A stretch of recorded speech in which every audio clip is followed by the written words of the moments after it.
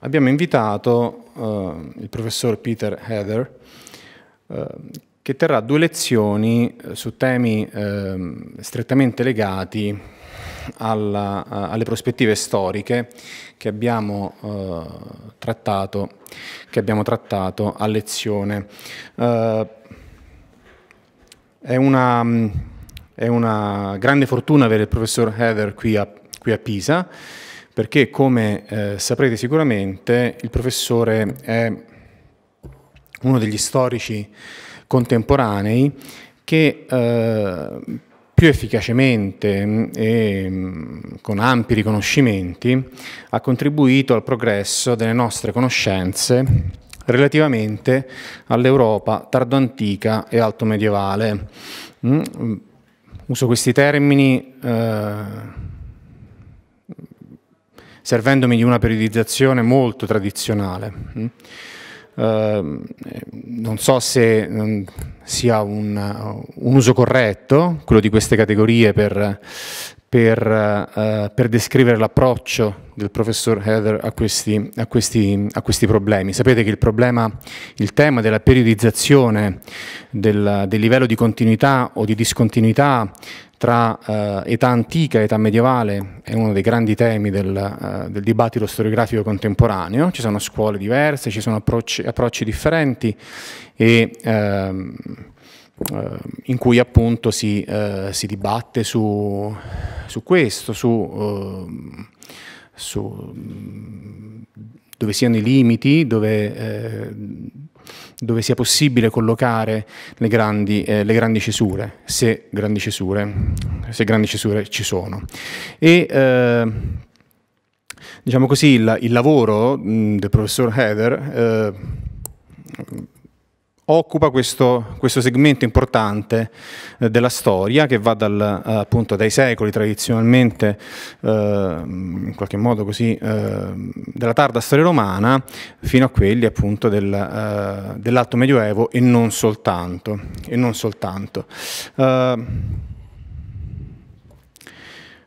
Per chi come me ha studiato per tanti anni la storia dei Goti, in particolare, come sapete, la storia dell'Italia ostrogota, i lavori del professor Heather sono imprescindibili da tanti punti di vista, perché gli studi sul mondo dei Goti e in particolare sugli Ostrogoti sono stati studi fondamentali e sono anche gli studi da cui il professore è partito, diciamo così, nel suo percorso accademico, a partire dagli anni del PhD, che è stato dedicato appunto a uno studio sui movimenti di queste popolazioni nella penisola balcanica tra metà IV e fine V secolo.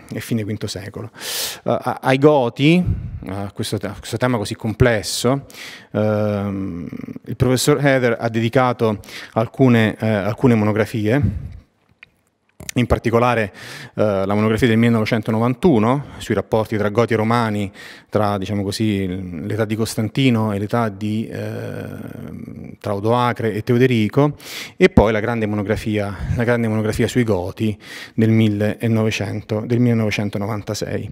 Ha affrontato tematiche difficili che riguardano temi importanti come quello dell'identità dei Goti, della formazione di queste popolazioni, che è un tema estremamente discusso e che ha delle ricadute importanti anche da un punto di vista appunto più ampio, che non riguarda soltanto la storia antica o medievale.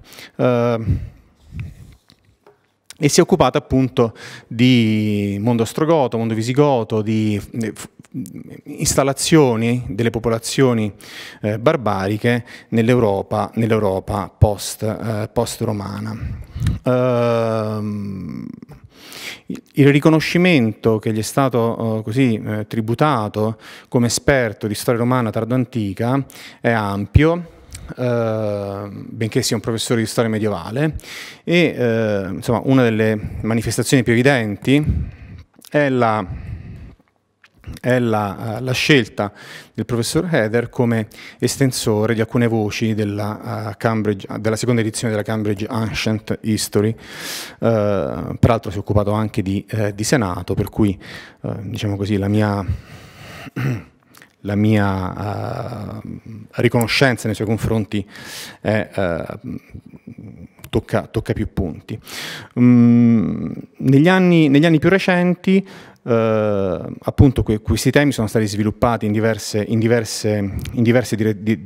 direzioni e in qualche modo c'è stata una focalizzazione su delle prospettive che riguardano il tema delle migrazioni, come anche appunto temi legati appunto agli spostamenti delle persone, ai movimenti, in questa età appunto così inquieta, così piena di instabilità.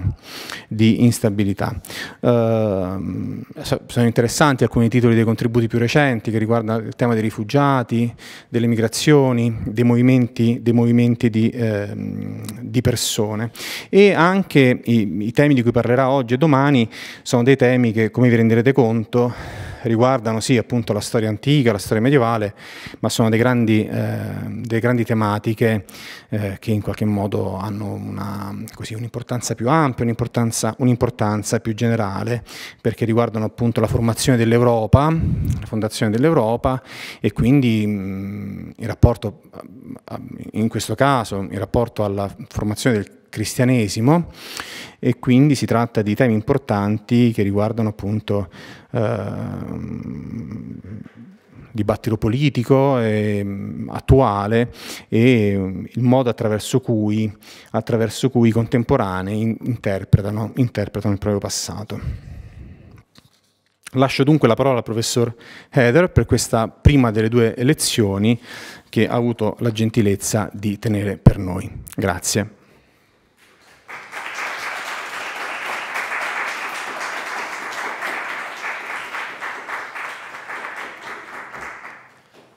Good afternoon, everyone. Thank you very much for turning out in the rain. Makes me feel at home. Except, of course, in England it's dry and sunny. So you're living in the wrong country. No. The food is definitely better here. And I know the weather is normally as well. Thank you very much to Fabrizio for the invitation and for the introduction. I do realize that I have written more words about the Goths over the last 30 years, actually close to 40 years, than anyone should. So I won't be talking about Goths at all today. No Goths. I might mention them tomorrow, but only briefly. The two lectures I'm doing here, and I should apologize that I can't lecture to you in Italian. My education is deficient. I can read Italian, but I can't speak it with any fluency. So I do apologize for that. I will try to speak slowly and clearly. I occasionally speak too fast when I become excited, so I will try to stay calm. But these two lectures are part of my current project, my current interests. I've been, well, you don't teach late Roman history or early medieval history without thinking about Christianity, obviously. So in one sense, I've been thinking about it for 35 years. Yeah, time flies. But I've been working on this project for 6 or 7 years more intensively. And it's really the sort of bigger problem of how and why Europe becomes the center of a dominant Christian culture, Christendom. So these two lectures are part of that bigger story. This is where the thing is coming from.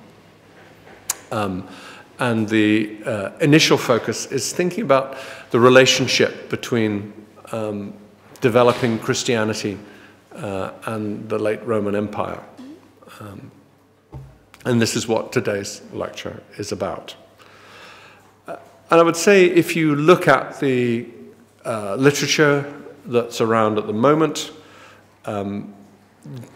general models of current interpretation, historiographical understanding, and so on, ascribe only a relatively limited role in this overall triumph of Christian cultural structures to the fact that Christianity became the official religion eventually of the Roman state. That fact is, of course, acknowledged. You can't not acknowledge it. But nonetheless, this is seen as a relatively minor, incidental development in the history of Christianity rather than something fundamental. I think that this sort of relative minimization of the importance of that relationship with the Roman Empire is based on two fundamental points. First of all, relatively high estimates of how many people were already Christian in the early 4th century before Constantine declares a Christian allegiance. So we got quite high numbers of Christians anyway before the Roman state starts to get involved in Christianity. You'll see the figure of 10% very commonly in the literature, already being 10% of the Roman population is already Christian before Constantine converts. Sometimes you'll see as many as 20%. But the 10 to 20% number you'll see quite a lot. I'll come back to where this comes from. So on the one hand, we have quite a lot of Christians already, and the trajectory of the Roman population, Roman imperial population, is towards becoming Christian, that would suggest. Then the second point is a stress, particularly I think in Anglophone literature on late antiquity, associate it certainly with Peter Brown and lots of people who are influenced by him, but the suggestion that the Roman state, the Roman imperial state, is not that big a phenomenon. It lacks the capacity to change much in terms of people's behavior. As Peter Brown puts it in his works on the spread of Christianity in the late Roman period, it's as much as the Roman state can do to raise taxes. It has no other capacity. This is, so it doesn't have the capacity to spread Christianity. The best it can do is to bring the money in. That's it. So we have lots of Christians anyway. We have a Roman state machinery which is not capable of effecting great change. And between them, those two points of departure suggest that the fact that the Roman state became Christian is an effect of the rise of Christianity, if you like, not a cause. You know, Christianity was going to rise anyway. What I'm going to argue today is that there is good reason, I think, for questioning both of those perspectives, and therefore for recasting, rewriting our understanding of what the relationship between the Roman state and the triumph of Christianity actually was. So let's return to this first question of numbers. How many Christians were there in the early 4th century? As I said, you'll see the figure 10% quoted quite a lot.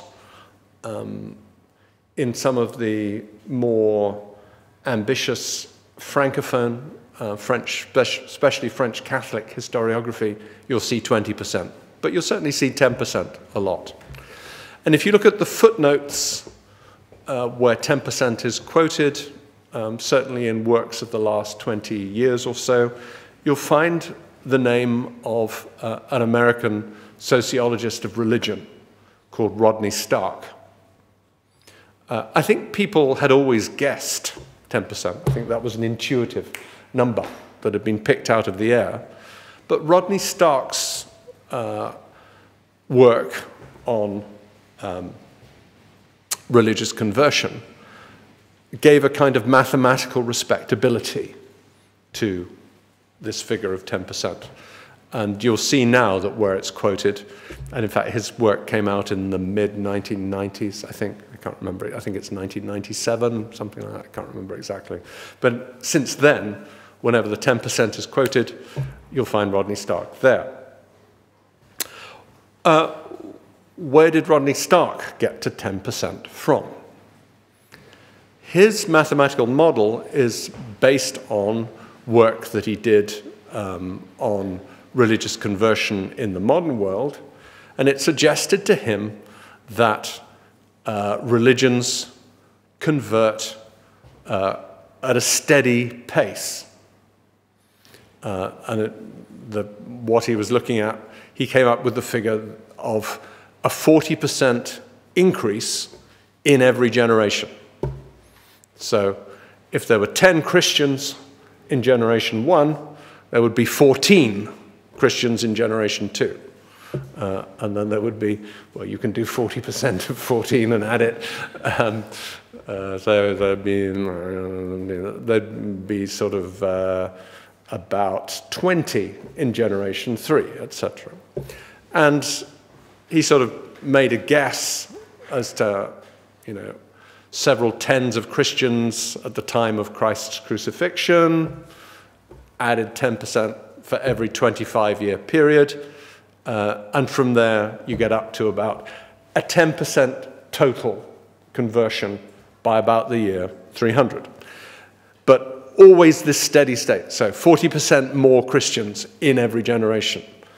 If you look at the effect of that mathematical model on total numbers, it means to start with they rise very slowly, 10 in first generation, 14 in the next. It's not very many people more. But when you start to get a lot of Christians, then a 40% increase increases it very quickly. So you get a geometric progression in the end.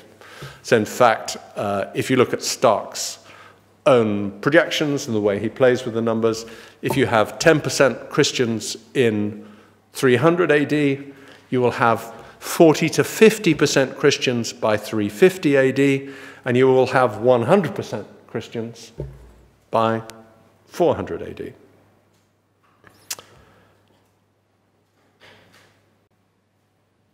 So that's the mathematics of the model. Believing Christians like it very much, like this model, because of course it would suggest that if you've got 10% Christians in the year 300, you'll have 100% Christians in the year 400, and the Roman state has got absolutely nothing to do with this. It was going to happen anyway.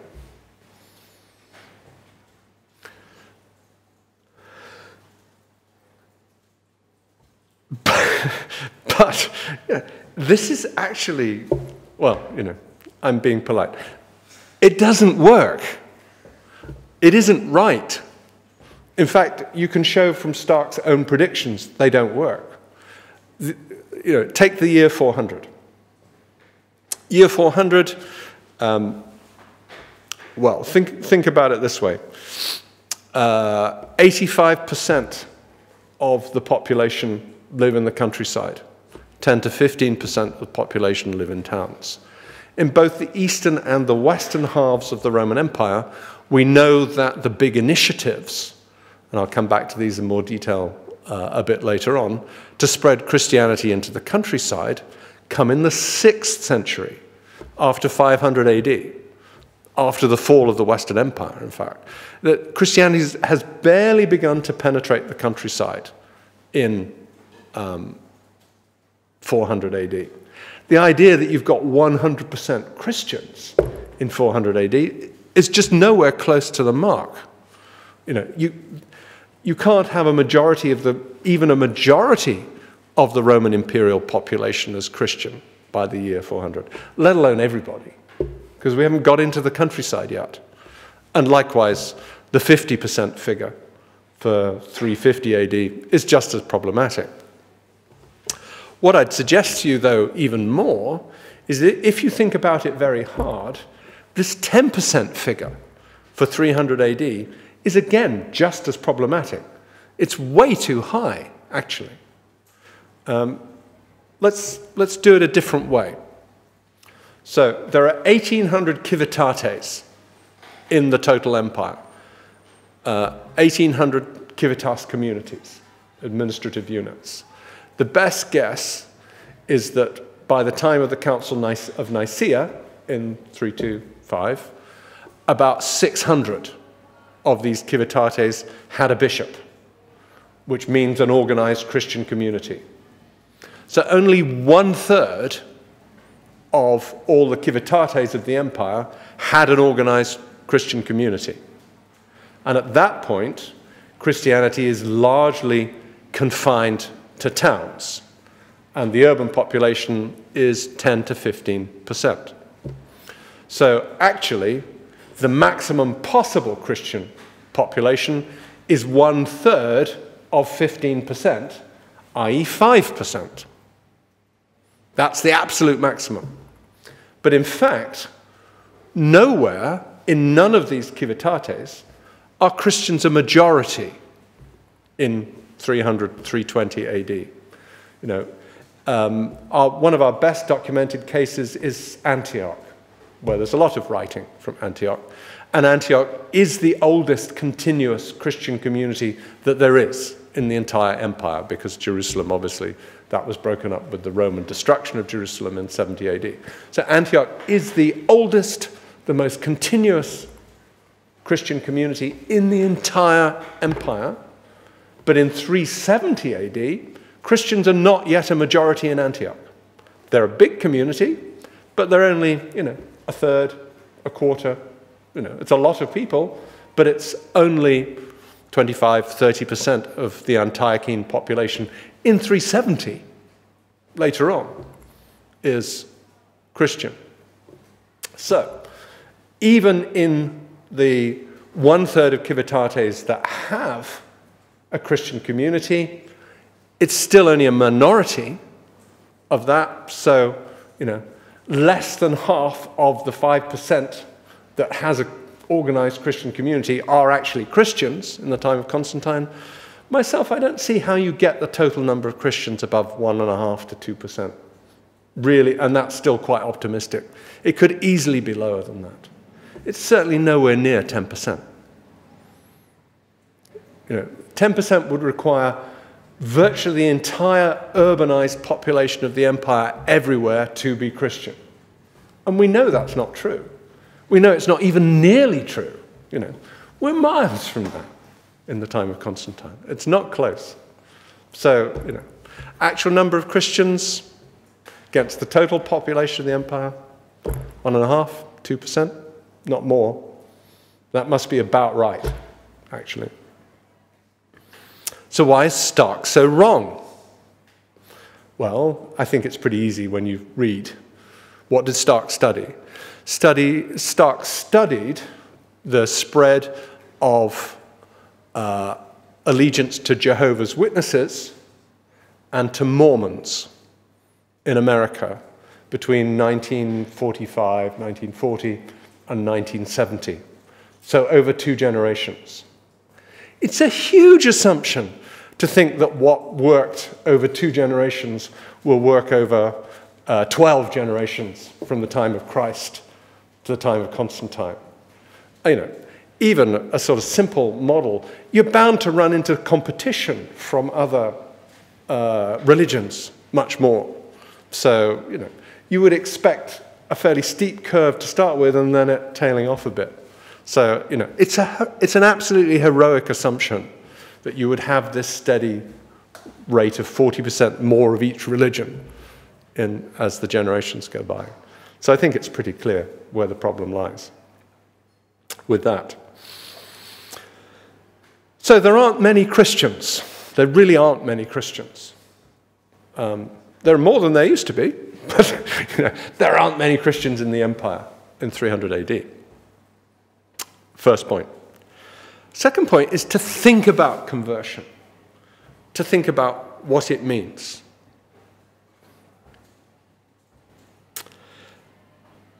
Well, there are inherited images of what conversion looks like, and they're in the canon of Christian literature.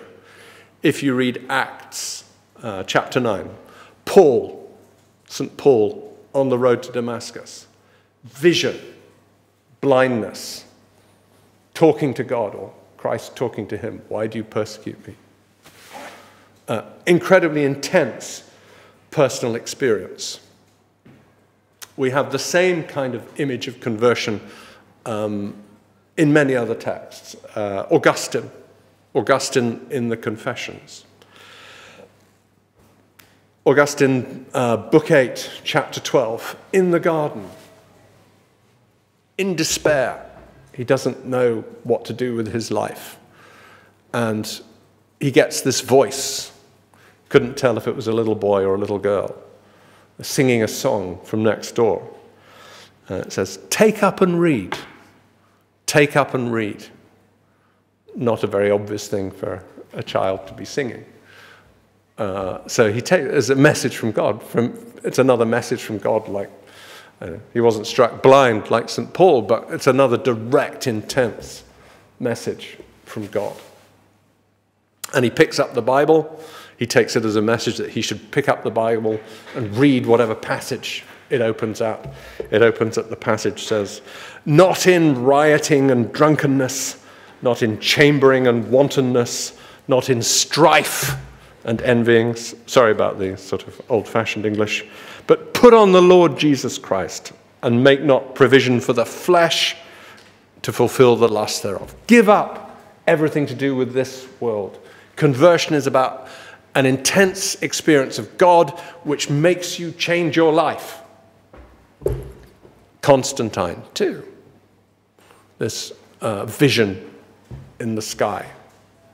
So we know what Christian conversion is. Quite straightforward, isn't it? You have a socking great vision of the Almighty and you utterly change your life. Well, some do, but other conversion is actually very different to that. Doesn't fit the Augustine or Paul model. Actually, Constantine's conversion is worth a closer look. Constantine's conversion is very interesting indeed. If you look at his coinage and you look at the public statements of his regime, there are 4 different religious policies followed explicitly and publicized during Constantine's 31-year reign. From 306 to 309, he follows existing tetrarchic religious policies. From 309 to 313, Sol Invictus. 313 to 324, anonymous solar monotheism in most contexts, but when he speaks to Christians, he declares himself a Christian. So there's a sort of intermediate phase after the Milvian Bridge, where if he's talking to Christians, he talks Christian talk, but in other contexts, it's a less explicit, clearly monotheistic, but less explicitly Christian monotheistic. Then 324 onwards, absolutely Christian monotheism, straightforward and in public. What's so very interesting about these 4 phases, apart from the fact that they exist, is that each transition follows, doesn't precede, follows a victory. So the change from tetrarchic religious ideology to solar monotheism follows his defeat of Maximian in southern Gaul. The change from solar monotheism to, well, it's still solar monotheism to most contexts, but a bit of Christian when talking to Christians. That's after the defeat of Maxentius and the Milvian Bridge. The absolutely unambiguous Christianity follows the eventual defeat of Licinius and the unification of the empire. What this tells me is that you cannot tell a bloody thing about Constantine's internal state of mind from his public declarations, because his public declarations change when it is safe for him to change them. At least part of the story of Constantine is not conversion in the Paul on the road to Damascus sense, but of coming out as Christian when it's safe to come out as Christian, slowly declaring his Christian allegiance to the world at large. And victory, of course, in the Roman ideological system is the great legitimizing act, because victory is brought by God. So as soon as someone wins a victory, an emperor wins a victory, it is easy for them to claim that God is supporting them. And that, of course, is the moment to turn around and say, well, you know, I said before it was Jove. Well, actually, it's Sol Invictus who's supporting me. Or after the defeat of Maxentius, I said it was Sol Invictus before, but actually, you know, it was the Christian God. Yeah. I've no doubt that Constantine is a Christian by the end of his reign. When he became a Christian, I think is very difficult actually to tell. In fact, impossible methodologically. So Constantine's conversion doesn't fit that flashing light in the sky model. And if you go looking for other examples, you soon find types of Christian conversion that don't fit that model at all. Very late 4th century, Synesius becomes Bishop of Cyrene.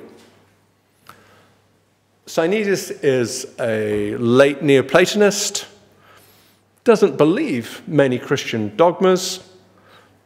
He tells the people who want to make him Bishop of Cyrene that he doesn't believe them. And they say, that's all right, as long as in public, in church, you don't say it.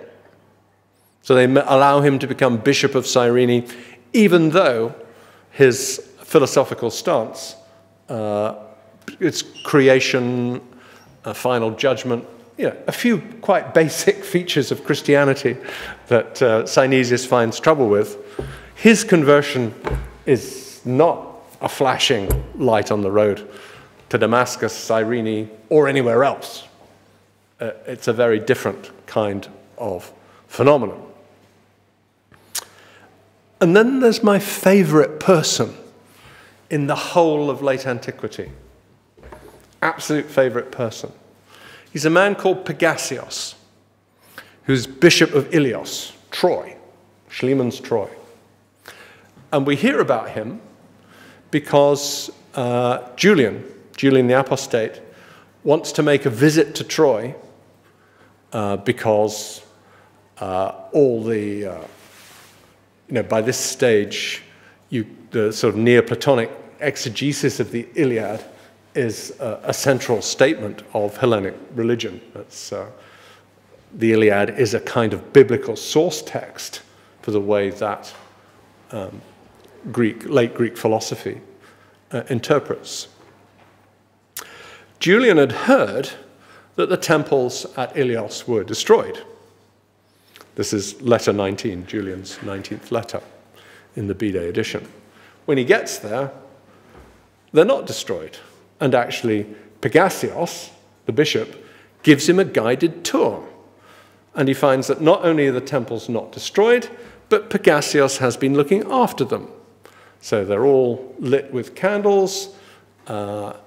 The statue of Hector in the temple to Hector is covered in olive oil. It's greasy and, glistening. It's been cared for. And the reason that we hear about this is that the letter doesn't belong to the early 350s when the visit was made. The letter dates to about 10 years later when Julian is emperor and sole emperor after the defeat of Constantius. And at that point, Pegasios has applied for a job in Julian's pagan priesthood.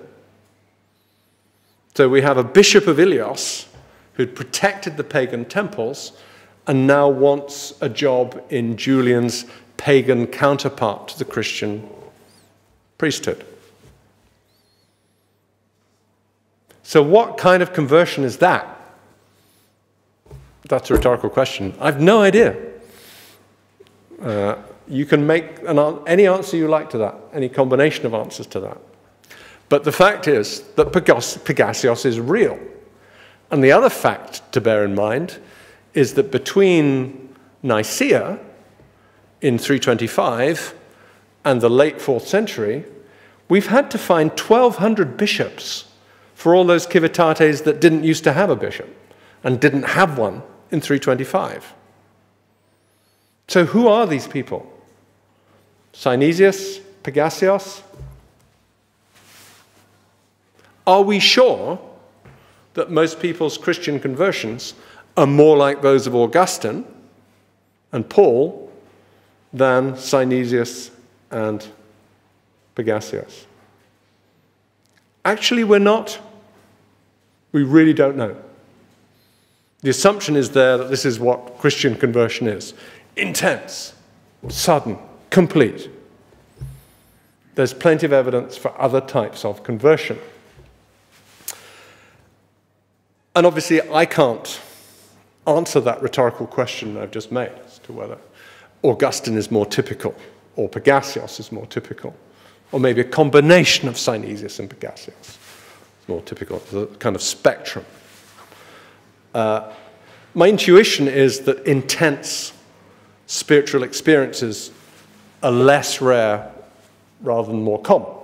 But that's just an intuition on my part and probably shows the poverty of my own spiritual experience rather than being a kind of historical fact to stand a whole argument on. But I do think that we can do a bit better, that we can think more about patterns of conversion in the late Roman Empire and shed some light on this rhetorical question about whether Augustine or Pegasios is, or Pegasios strokes Synesius, gives us a better benchmark for thinking about what Christian conversion was actually like in the late Roman period.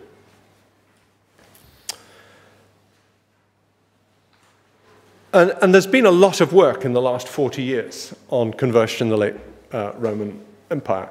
As I said, what's become very clear is that in the late Roman period, at least in the West down to the mid-5th century, Christian conversion did not massively affect the countryside.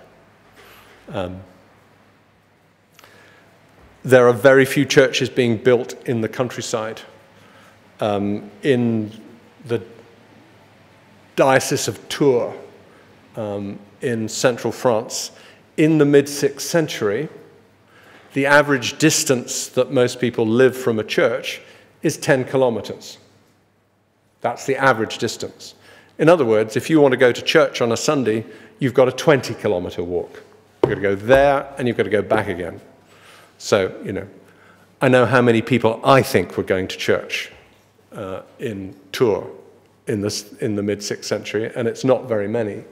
And actually, there's a whole series of other bits of evidence from, as I said, from East and West, that it is in the 6th century that the problem of the countryside, of spreading Christianity effectively into the countryside, of reaching this 85% of the population who were dispersed as peasantry right across the map, that's when the Christian leaderships in Eastern and Western, or former Roman West and still Roman East, that's when they're addressing that problem, not before. So peasant conversion is not a late Roman phenomenon, at least in West, it's a post-Roman phenomenon. What conversion do we see in the 4th and early 5th century? The pattern, Peter Brown's work, Kim Bo's work, lots of other people as well have contributed to this, is one of a sort of silent elite conversion in the 3 generations after Constantine, the period between 325 to 400, We have some individual biographies like, say, the Cappadocian Fathers or whatever. So you have a few standout individual, or Ambrose in the West, Augustine similarly in the West. So there are a few individuals we know quite a lot about, but it is clear that most of the Roman elite by the 390s has come on board with Christianity, that the landowning elite has done so. But we don't hear a lot about them. But we know they are because in the 390s you get aggressive legislation which bans members of the elite who are pagans from holding public office and which shuts down temples and allows them to be destroyed. And what's very interesting is that there's no real resistance to this legislation in the 310s or to the autonomous initiatives taken by, say, Egyptian monks in the 410s or the 420s, people like Shenute, whose works have just become available in a sort of in English translation, so we can all see them. There's one sort of lesser Egyptian landowner that Shenute has to take on, but that's all. There isn't any kind of concerted classical paganism amongst the elite. And as Peter Brown puts it, the violence is telling you that the key conversion of the elite has already happened.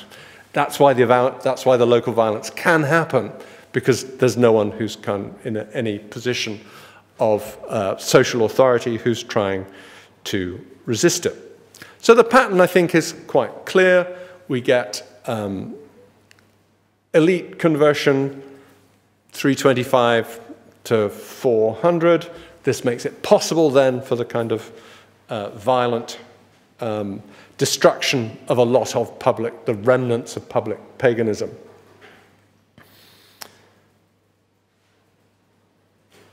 The pattern is clear, but it's unexplained. Why is this happening? If you read Brown's latest biggest book, Eye of the Needle, where he's talking about the way that wealth, Christians deal with the problem of wealth. I mean, this becomes a big problem when you start to convert rich members of the Roman landowning elite. What do we do about the fact they're so wealthy? When Christ says it's easier for a man to pass through the eye of the needle than it is for a rich man to go to heaven. We've obviously got to solve this problem somehow. So his book is looking at the way that Christian commentators come to find a way to live with rich supporters. But what's running through as a kind of backstory is this pattern of elite conversion, but it's not explained. Why is it happening? Why do we have elite conversion over these 3 generations? We clearly do, but why is it happening? This is where I think writing in the 21st century rather than the late 19th or early 20th century means that you've got more to explain. When you look at the sort of grand narratives of the spread of Christianity that are written, say, by Harnack, late 19th, early 20th century, or even in the 1950s, Jaroslav Pelikan, I remember hearing him lecture in the mid-1980s, there wasn't really anything to explain because Christianity had won in the 4th century and it just carried on winning ever since. It was obviously just a better religion. That's why it won. There wasn't, you didn't have to explain why it won. It just carried on winning. Of course it's going to win. You don't need to think about anything more specific than that. But I think from an early 21st century European perspective, that's not a good enough answer.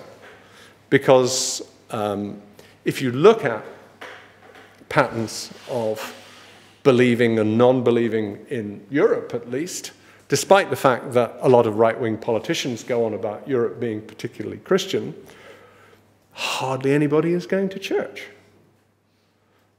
If they call themselves Christian, they mean it in a sort of general cultural kind of sense.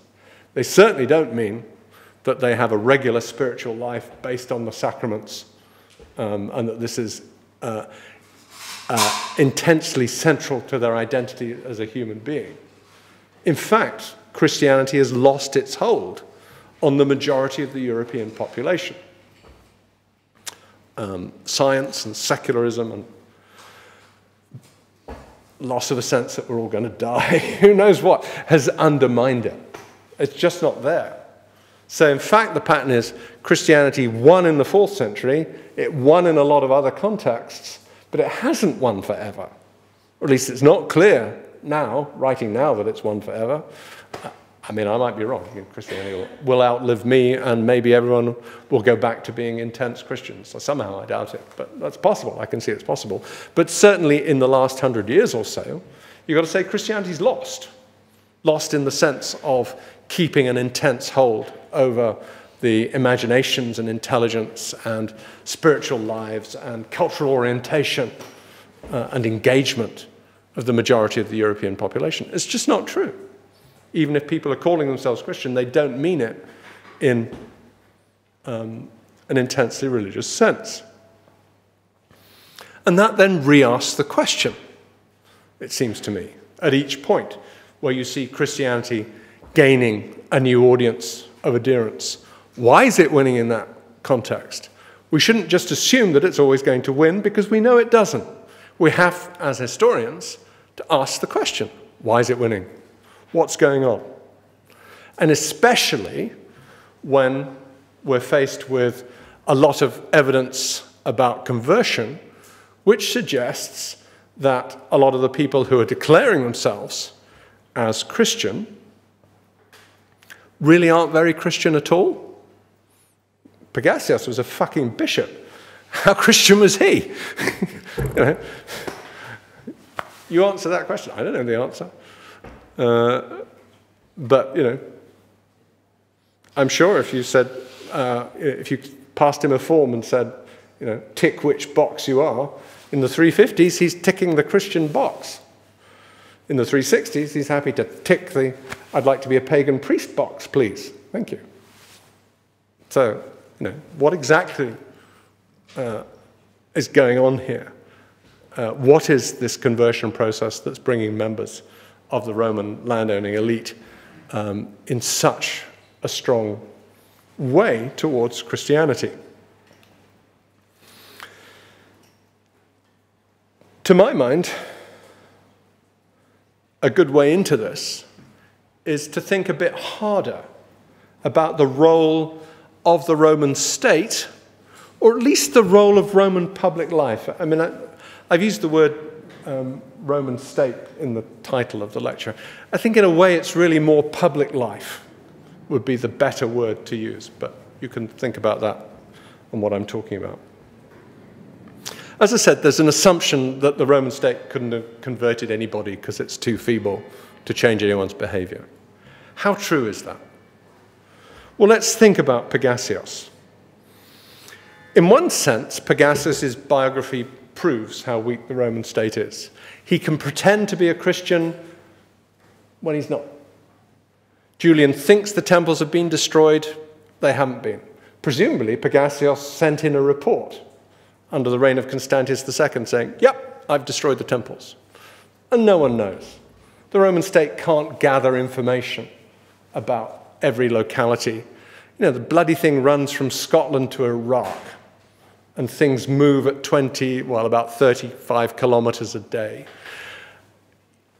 Information gathering about what's going on in local communities in that kind of pre-industrial context, on that kind of geographical scale, is so difficult.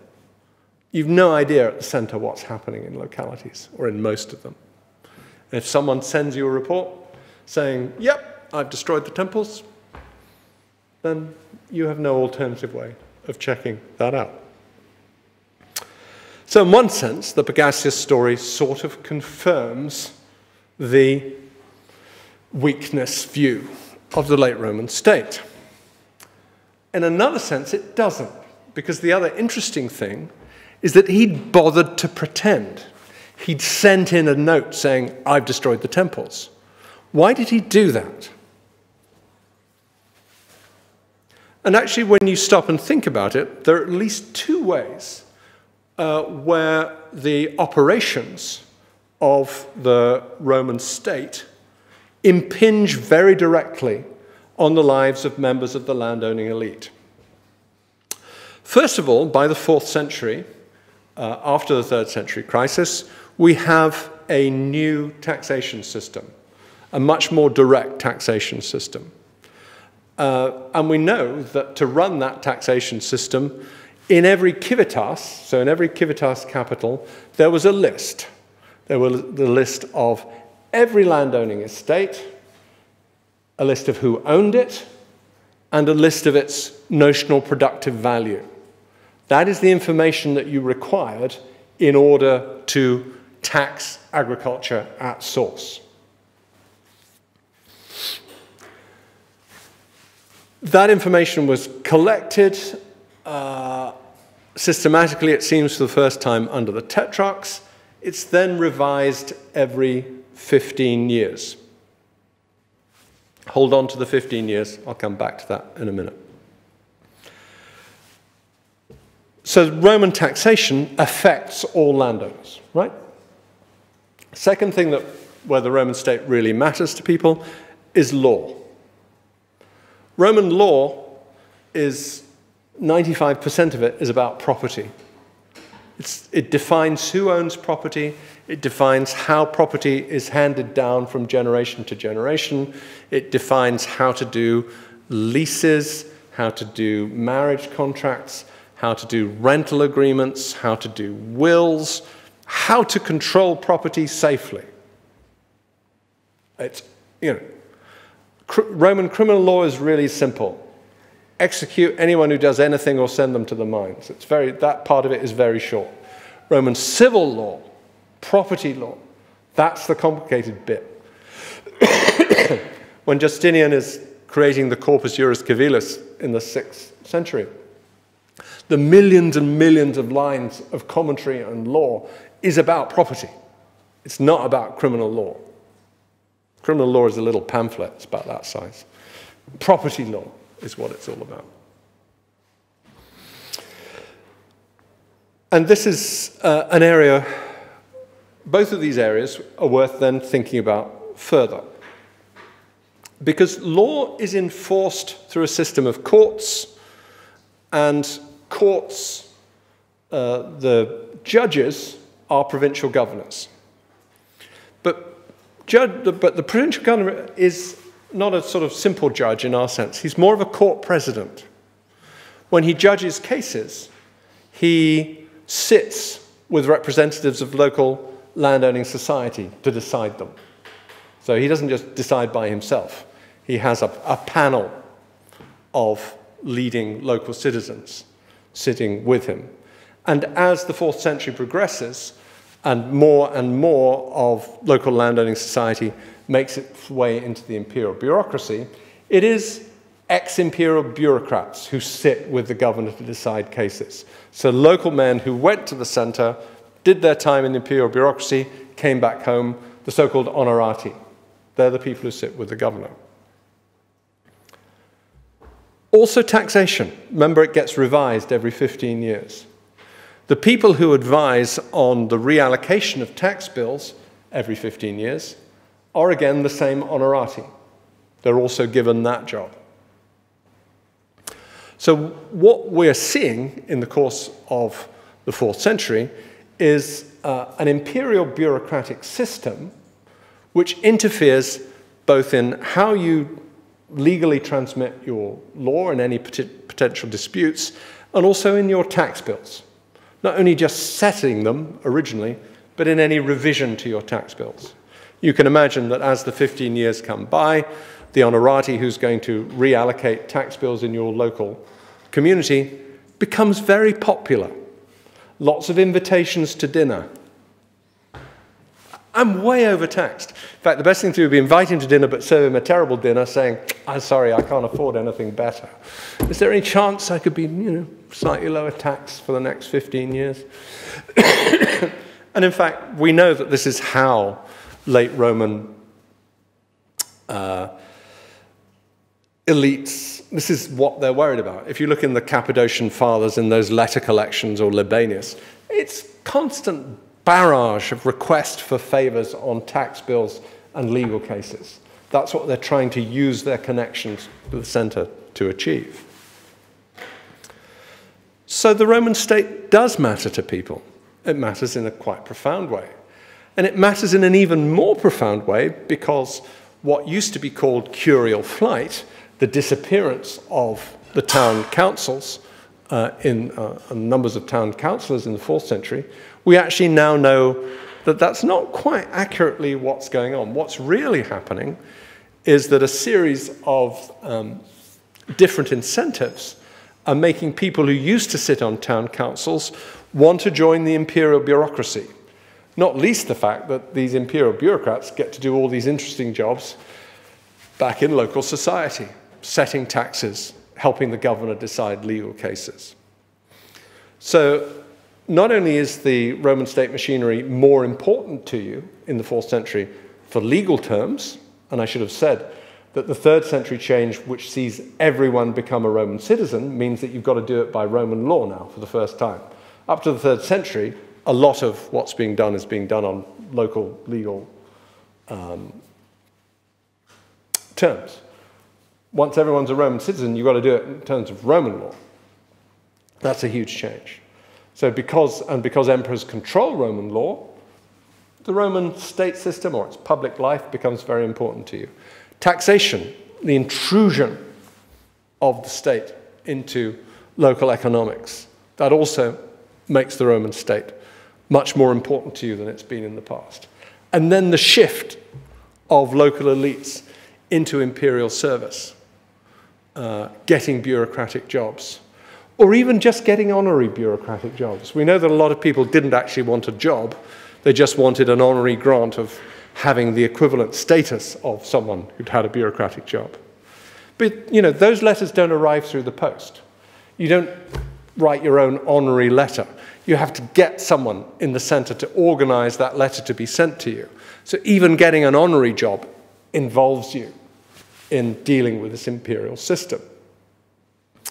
So actually, the overall point that I'm trying to make is that although the imperial governmental system remains just as clumsy and just as inefficient as it had ever been, there's a whole sequence of new motivations which mean that local provincial elites have to engage with it in a much more intense way in the 4th century than had ever been true before.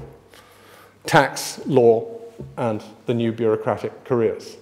And those bureaucratic careers are affecting a lot of people. In the middle of the 3rd century, there are about 250 senior administrative jobs in the entire empire. By 400 AD, there are 3,000 in each half of the empire, which is a 20-fold increase, and there are waiting lists. So there are people waiting for those jobs to appear.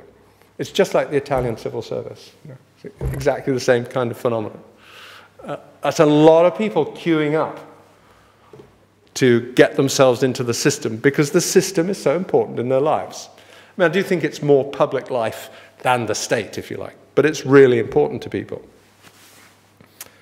Throw into that picture the perception that while emperors don't refuse ever to support pagans, they slightly favor Christians.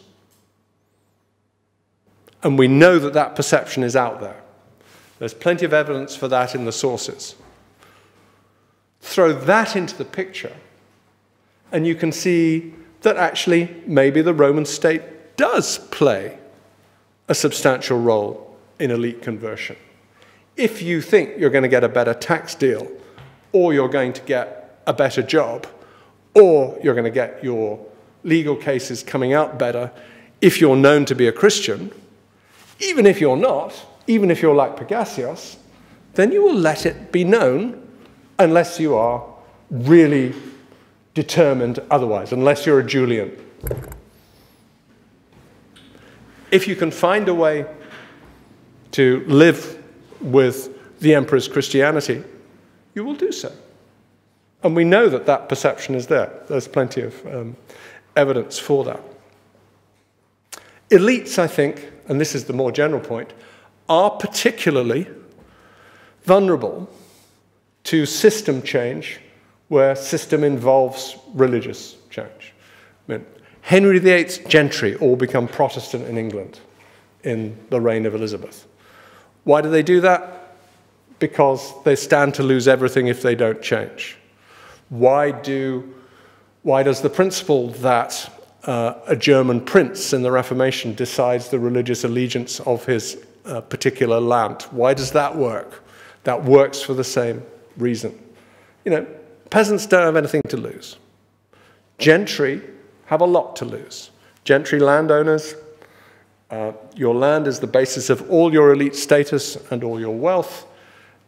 If public life is taking on a new cultural tone which demands that you at least publicly come into line with what's declared, you will do so. Because if you don't, one of your peer competitors, another member of the local gentry, will jump on you. You will get a higher tax bill. You will lose your legal cases. You won't get the job, or your children, worse. We all worry. You know, most of you are too young, but those of us who are older, we worry about our children all the time. Our children being disadvantaged is a huge problem. You know. So if you have to become at least notionally a Pagassios or a Synesius type Christian in order to ensure that your children do successfully in life, you will do so. So this silent conversion over 3 generations of the Roman landed elite, I think, given that we can't just say Christianity is a better religion which always wins, I think there's a very strong case to be made that the operations of the public life of the Roman Empire played a very profound role in that. And I think that apart from the sort of lining up the evidence from Themistius and Palladius and others about the way in which the perception that you do slightly better being Christian under Christian emperors, and there is plenty of that, I think you can support it in another way. And it's time to stop pretty much, but I'll just take 2 minutes to outline the other line of support for this. And that is to think about Christianity itself. The normal title for books on this subject is The Christianization of the Roman State. So the Roman state is changed by Christianity. An equally important trajectory of analysis, which has not been pursued properly, is the Romanization of Christianity. This engagement of Christianity in the Roman state changes Christianity at least as much as it changes the Roman Empire. Just quickly, a few ways. So we go from Christianity in about 300 is a small, rigorist religious sect. To join it, you have to go through several stages of entry, very fierce rules of behavior, you have to meet with your exorcist once a day for 2 months before you're baptized. Baptism is at the end of a multi-year process, and very intense behavioral demands. There's a huge argument in early 4th century Christianity about whether if you sin after you've been baptized, can you be forgiven? They eventually decide you can, but that tells you how intense this is. Engagement with the Roman Empire turns Christianity into a mass religion. So infant baptism, or very short 20-day baptism for adults, much looser behavioral demands. Yes, you can certainly be forgiven, even quite major sins, after you've been introduced into the community. Authority structures of the empire. Christianity, before Constantine, is a series of autonomous communities dotted around the Mediterranean in little regional clusters. There's no central decision-making mechanism. That comes with the empire. And the central decision-making mechanism is the ecumenical council. Who calls ecumenical councils? Emperors. Who sets the agendas of ecumenical councils? Emperors. Who enforces the decisions of ecumenical councils? Emperors. So we turn Christianity from a rigorous sect to a mass religion, from a set of autonomous communities into a coherent whole. We also, I mean, most of these ecumenical councils are about the creation of a unified set of doctrines. So we're actually creating unified Christianity in the late Roman period. You do have this myth that there's an orthodoxy. What has been believed everywhere by everyone at all times, as Vincent of Lorraine puts it in the 5th century. But it's quite clear that in the early 4th century, these different regional clusters of Christianity had slightly different views as to what it meant to say that Jesus was God, how to construct the Trinity. I think they all believed in a Trinity, clearly, but how it was to be constructed, an equal, a hierarchical Trinity, that was still to be decided. And even the sort of most fundamental thing, which helps you decide those doctrinal questions, why do we have those doctrinal issues? You have those doctrinal issues because Christian texts say different things. The Christ of the Synoptic Gospels, Matthew, Mark, and Luke, is a very human being with divine connotations. The Christ of John is a very divine figure with some human connotations. What you have to do, in exegetical terms, is find a way of smoothing out the apparent differences between the Synoptic Gospels' presentation of Christ and John's Gospels' presentation of Christ. And in fact, what you find in the so-called Arian dispute is that all the Arians are lining up John against a model they derive from the Synoptic Gospels, and the non-Arians, the Nicenes, are lining up the Synoptic Gospels against a model they derive primarily from John. That's what's going on. How do we read these bloody texts to make a coherent doctrine? Well, how do we read them? We bring the techniques that classically trained grammarians and rhetors had been bringing to classical literature, particularly Homer, in order to generate a coherent reading, religious reading of pagan religion out of those texts. We do exactly the same things. So some things are allegories, some things are symbols. There's a whole way of not reading texts literally, because if you read them literally, they don't agree. You have to read them non-literally. And your commentary tradition is all about different non-literal ways of reading them in order to generate the whole. And even that sort of deep level resolution of problems of Christian doctrine and reading, they depend on the techniques of classically trained literary analysis. So, just to conclude, I'm sure you can see what I'm trying to say. This engagement between Christianity and the world and the Roman world, it's a dynamic of mutual transformation. Christianity doesn't just exist and then change the Roman Empire. Christianity, is, as we understand it, is sort of created by that process of engagement with the Roman Empire. And there is a very good argument, as I've been trying to show you, I think, that the sort of pattern of conversion that we see in the 4th century, which figures and features primarily on these Roman landowning elites, that depends on the functioning of the Roman imperial system. Because the Roman imperial system, through its emperors, becomes Christian, then local elites have an awful lot of incentives to come into line. I think, as it were, the sort of big histories of Christianity have been written stressing what stays the same over time. And that's a perfectly valid way to write the history of Christianity. But it needs to be balanced by parallel histories which stress what is different from era to era as Christianity is transformed. Basically, every time it meets a new group of religious consumers, Christianity changes. Well, in the late Roman world, it meets a very large body of very powerful Christian consumers, and it is changed in deeply profound ways. What, of course, this might suggest is that when the Roman imperial system ends, that might be a bit of a problem for Christianity. But that's what I'm going to talk about tomorrow. Thank you very much.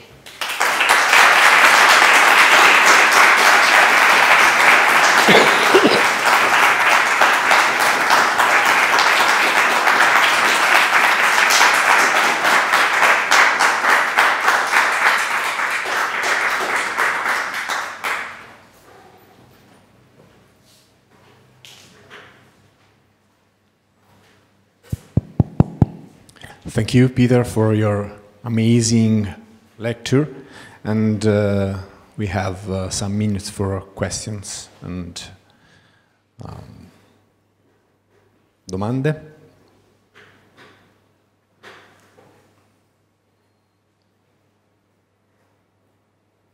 Carlo. Yeah, thank you very much.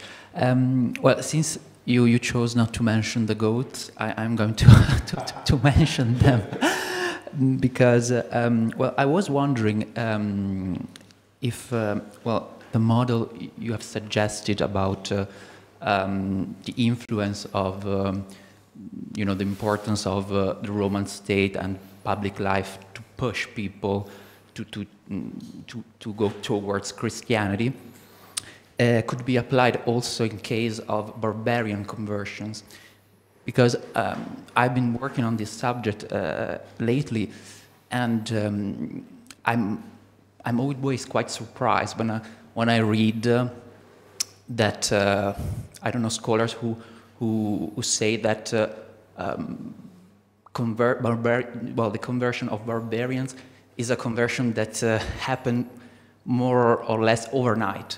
You mean, I don't know, well, one day they are pagans, and the other day they are Arian Christians or Catholic Christian and so on. And, well, I mentioned the Goths because perhaps it's the most famous conversion of barbarian peoples. And I think that the conversion of Fritigern and the other Gothic chiefs was more a political choice in order to get a better field to get engaged with Roman Empire, to have access to the Roman Empire and so on. And also, I don't know, for example, for Burgundians, they are one day Catholic and then they come back as Arian. So, I mean, I do really think that these conversions are more political conversion, and they do affect only just one little stratum of barbarian society.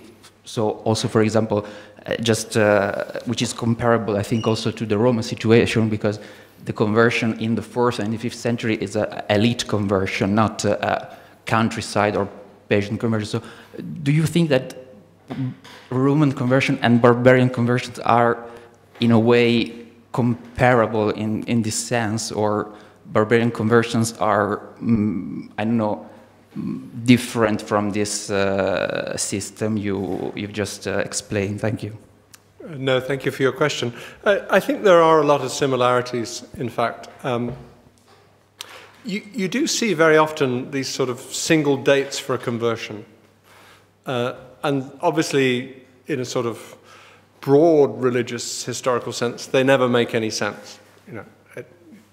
So, being English, I teach Anglo-Saxon history, and we have Augustine, the other Augustine of Canterbury, turning up in 597, and King Ethelbert of Kent eventually decides he's going to be Christian, and then other kings decide that they're going to be Christian, and you can chart the conversion of the Anglo-Saxons as a series of royal decisions, many of which are dated, you know, so you know when they did it. But on the other hand, they are decisions of a particular political elite to declare an allegiance in a particular direction. And if you're looking at the sort of total conversion, you know, when do you have enough priests around that everyone is being baptized, that they're going to church at least 3 times a year? The early medieval minimum demand is that people should know the Apostles' Creed, they should know the Lord's Prayer, and they should know something else which is not coming into my mind. There are 3 things that they should know.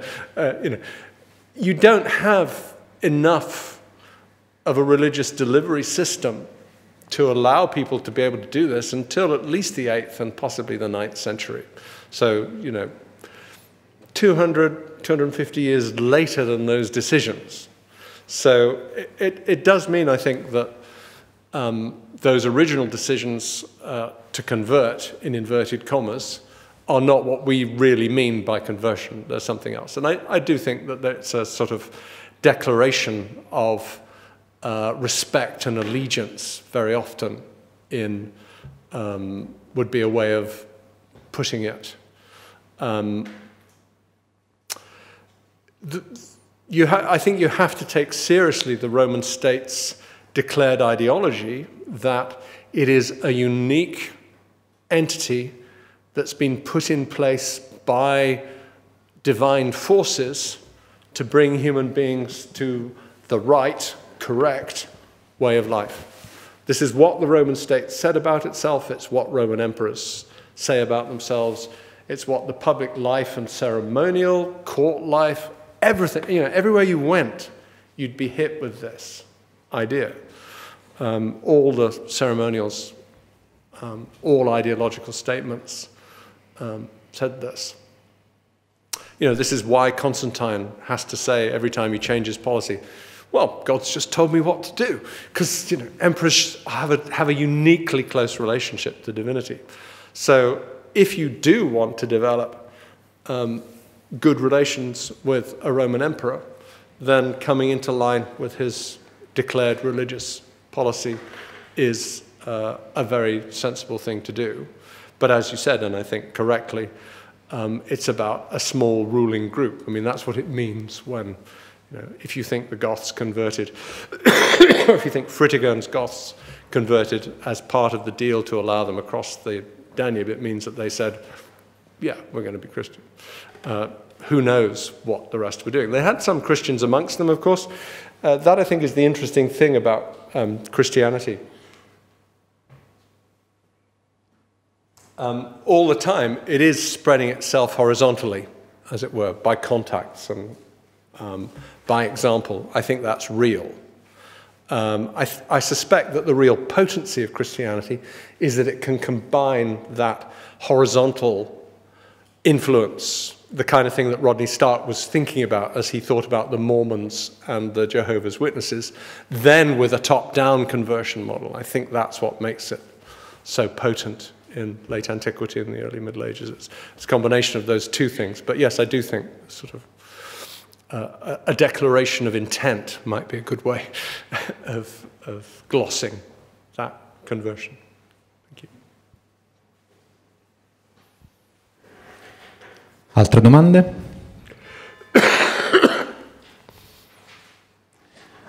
Peter, what do you think about the Alan Cameron's model on the Roman paganism and the conversion? I'm pretty much happy with it, really, in the sense that you've got deep reservoirs of traditional belief and culture in the city of Rome, but we know that they only last so long. I think even sort of old Roman families can't stay immune from the new structures of empire. So by the time that you get to the early 5th century, then even if you're from an old Roman blue-blooded family, the status you inherit is clarissimus. But there are 3 statuses of senator, for instance. There's also spectabiles and illustris. And if you look at the rules of the Senate, through the 5th century, then membership of the Senate and the right to speak gets restricted from clarissimi to the spectabiles and illustres, and then finally just to illustres. So you have to engage with the Roman system eventually in order to turn your inherited rank of clarissimus, if you're at all ambitious, into an active senatorial rank. So yeah, I think I don't find it that I disagree with him profoundly. What do you make of it, Fabrizio? I think that there is a problem to establish the ties between the politics of the Roman Senate and the religious politic of the emperor. And there is the problem on the sacerdotia in Rome, and the survivors of the ancient sacerdotes of the Res Publica in the later Roman Empire. And I think that the paganism cannot be just a creation of the Christians in order to have enemies. This is one of the most important theories of Alan Cameron, and so I. Yes, I think that. I mean, I think that you clearly see senatorial families divided, I think, between different allegiances. One of the very interesting arguments that I think that Kim Bose's book puts forward is the idea that these churches that eventually become the tituli in Rome were actually private family Christian chapels in origin. They're not being constructed by the papacy to provide a church in every locality. They are actually members of senatorial classes in Rome who become Christian and therefore build their own chapel. But I don't see that. I would see that as sitting perfectly happily with other families who maintain more traditional pagan allegiances over time as well. No.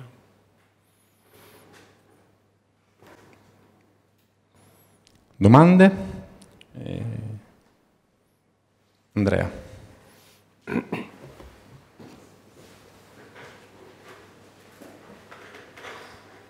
So thank you for this convincing perspective, and yeah, according to the model you just described, I was wondering whether you think that the Christianization of public ceremonies, like public ceremonies that involved private life, like marriage, for example, played a particular or a particularly important role in this conversion process. Thank you. Thank you. Thank you for your question. Marriage is very interesting, actually. Pre-Constantinian Christianity doesn't do marriage. It's a non-religious act. And in fact, Christianity, as you probably realize, has a problem with sexual activity and procreation in general. You know, you should be looking forward to the second coming and taking care of your soul, not bringing more children into the world. So there are no Christian marriage rites before the 4th century. I think the first bit of evidence for any Christian involvement in marriage is Ambrose of Milan writing some verses for, I've forgotten who it is now, but it's 2 upper-class people who are getting married. And he writes a sort of blessing poem. That's the first bit of Christian engagement with the act of marriage anywhere. And rites for Christian marriage are later than that. They're 5th and I think 6th century before there are Christian marriage acts at all. So this is another of the sort of transformations of Christianity into a mass religion, is that it starts to take a view on what a good marriage is and how you say what a right marriage is and start to bless it, but it wasn't doing it, interestingly, before Constantine. So marriage, no, but other things, yes. Thank you very much.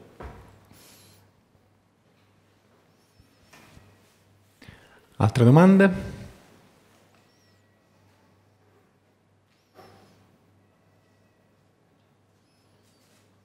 Allora, ringraziamo il professor Heather e ci vediamo domani alle 11 qui. E la mia lezione delle 9 non ci sarà. E grazie al professor Heather per questa bellissima lezione. Thank you very much.